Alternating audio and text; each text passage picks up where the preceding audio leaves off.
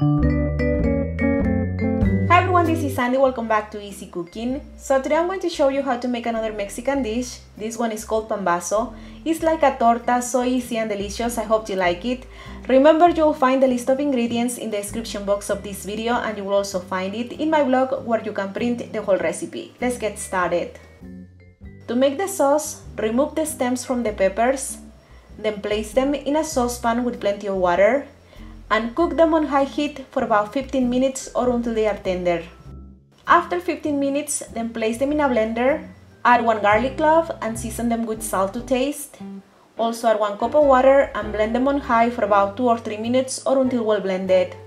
Then strain the sauce into a saucepan, and if the sauce is looking too thick, feel free to add more water.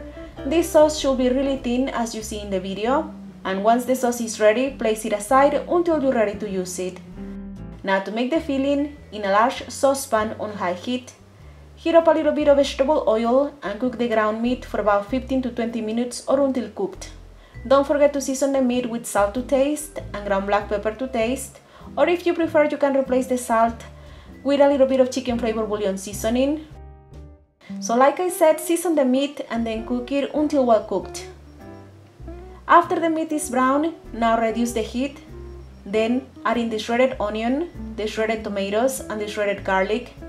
Give it a stir to combine and then continue to cook this for another 5 more minutes.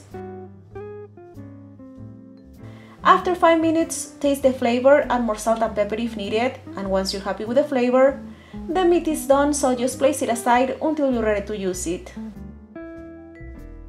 Now we're going to warm up the potatoes with the carrots. Remember, the potatoes and the carrots are already cooked and they are cut into tiny pieces. So in a saucepan, add a splash of vegetable oil, then add in the potatoes and the carrots, then season this with a little bit of salt and just stir until combined. And we're going to cook this for about 5 minutes or until well heated through. If you want, you can mix the ground meat with the potato mixture, but for this occasion I decided to keep them apart because some of my guests don't like the carrots. So I'll be filling some of the bread with just the meat and some others with a combination of the potatoes and the meat.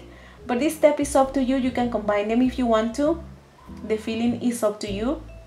So once the potatoes are heated through, now set them aside for a minute. Now to make the pambazos, grab the bolillos. Now we're going to cut them open on one side. You don't want to slice it completely. You just want to make a small cut on the side to make a pocket. So like I said, grab the bolillo and now we're going to cut it open on the side. Now preheat plenty of oil on high heat, and once the oil is nice and hot, now grab the bolillo, just grab it from the opening that you made, and now dip it on the red sauce. This step is really fast. You want the bread to get coated with the red sauce on both sides, but you don't want it to get too soggy or too wet. So this step is really fast. You're just going to dip it really fast and then flip it around just to cover both sides. Just give it a shake and then transfer it to the oil. And we're going to fry them for about 3 to 4 minutes or until they are nice and golden brown on both sides. So just keep on doing this until you're done. My potato mixture is getting cold, so to keep it warm, I'm going to add a little bit into the skillet. Just place it on the side to keep it warm.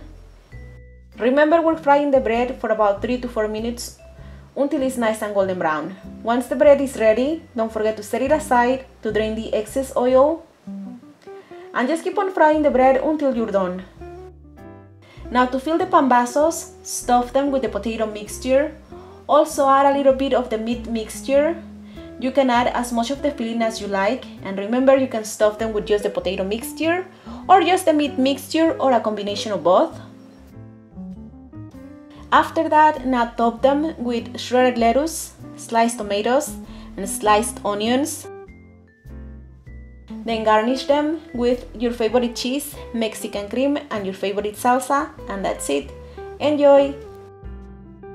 To print this and some other delicious recipes, please don't forget to visit my blog. The link is going to be down below. And remember, you will also find me on Facebook, on Twitter, on Instagram, on Pinterest. I'm everywhere, so all the links are going to be down below. If you want, you can check them out. And of course, don't forget to subscribe to this channel to be notified of future updates. Thank you so much for watching, and I'll see you next time. Bye bye!